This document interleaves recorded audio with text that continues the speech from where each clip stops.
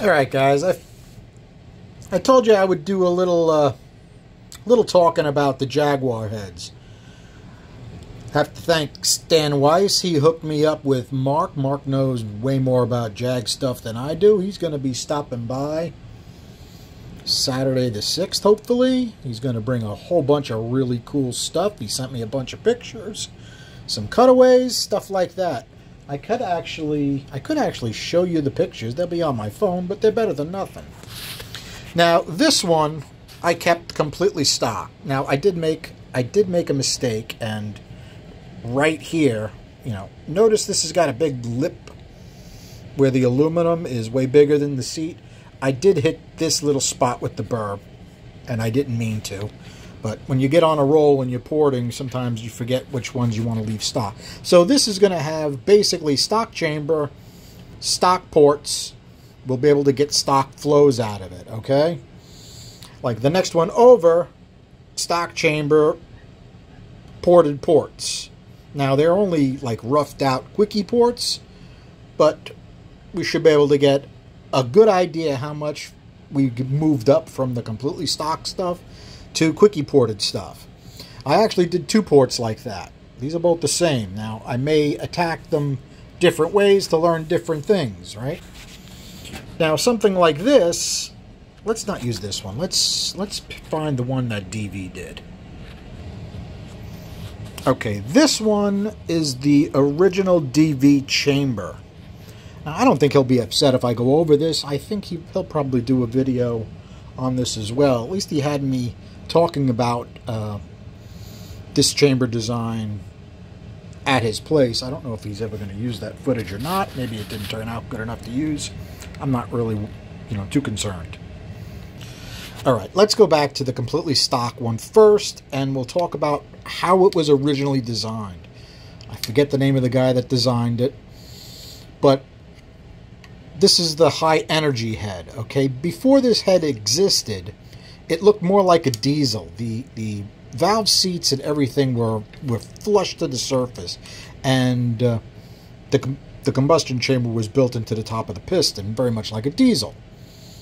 But it made good power, but it had horrible fuel economy. So it was right around the time where oil embargo and so forth was going on.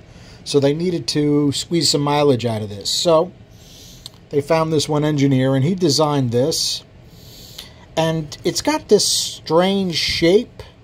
Supposedly, when the piston comes up to top dead center, the way this is shaped will blow through this deeper section. See, this goes down about 1/100 of an inch right here, the sharp edge.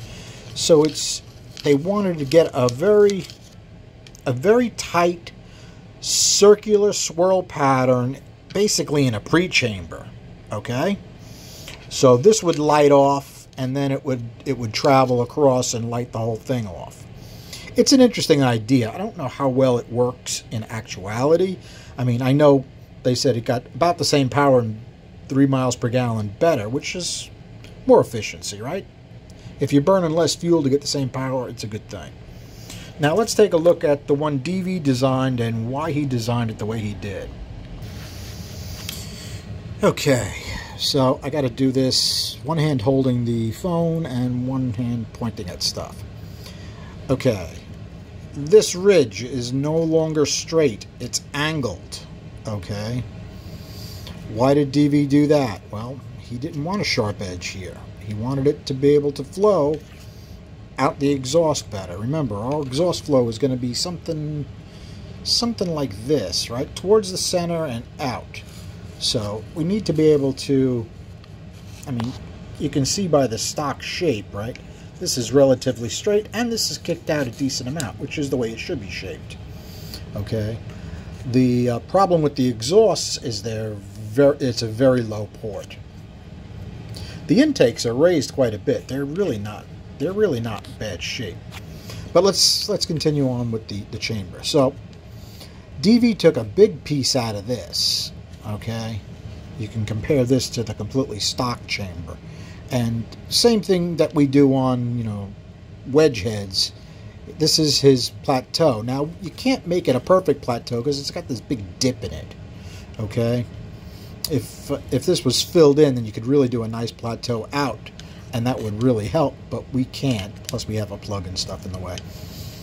So, he wanted this to come out quite a bit, and a nice radius to help the flow this way. You hear my wife laughing, cackling like a hen? She's nutty.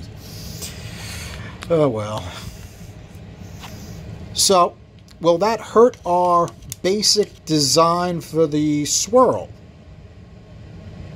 It's an interesting thought, right? Because as the piston's coming up, some of it will go this way, and then some of it will go this way, and they'll converge right around here. Okay?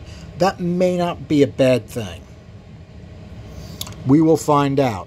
Now, remember, DV said most Jag guys get these to about 400 horsepower, and then they basically stall. So we need to get this to 500 horsepower, which is a decent step up. If you think about it, it's a big step up. But the intake ports really aren't bad. They have a nice high radius.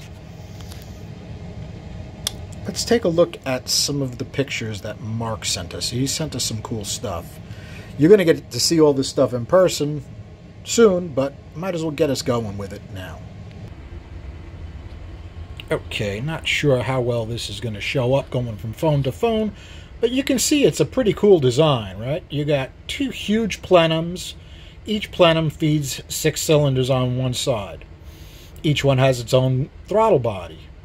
Mark did custom air intakes to the throttle body.